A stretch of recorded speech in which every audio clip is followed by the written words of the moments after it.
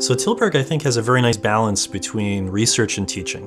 When you start out here, your teaching load is quite modest compared to other schools. So you have enough time to pursue your own research, which is essentially how you get tenure when you're a professor. So it's very important for starting off your career.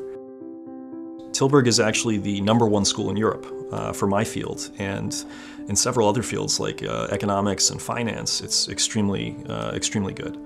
And one thing that I really liked about Tilburg that stood out immediately was this sort of community feel, and that everyone here sort of gets along in a nice sort of social environment, a very friendly, positive environment that's here. Tilburg has a great reputation in terms of research, and they offer a lot of flexibility for families. In the Netherlands, it's quite common to have a lot of free time to spend with your family, and that's quite different from the US, where I'm from.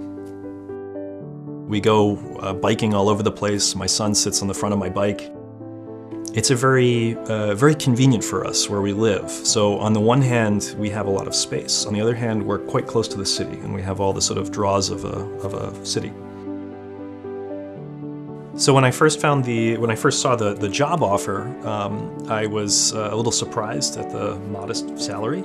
However, when I came here, I realized that actually the cost of living is quite low here. I think the university is sort of,